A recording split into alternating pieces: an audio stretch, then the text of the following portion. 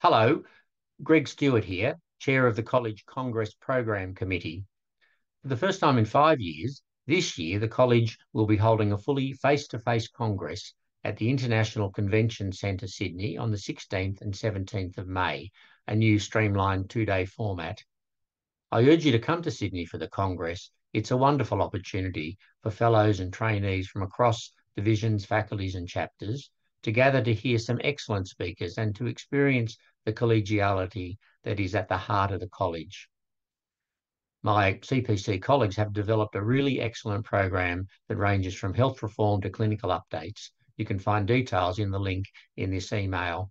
But as a taster, we have Professor Neil Greenberg from King's College London delivering the Ferguson Glass oration on the first morning, speaking on the mental health of healthcare staff, followed by 5 female college presidents and ex-presidents from around the world reflecting on leadership in medicine.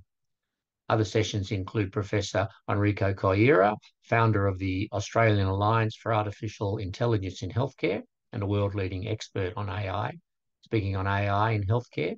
Professor Stephen Duckett from the Grattan Institute on Health Reform, Professor Emily Banks from ANU delivering the Cottrell Lecture, and Professor Paul Kelly, Chief Medical Officer of Australia, on development of the Australian Centre for Disease Control.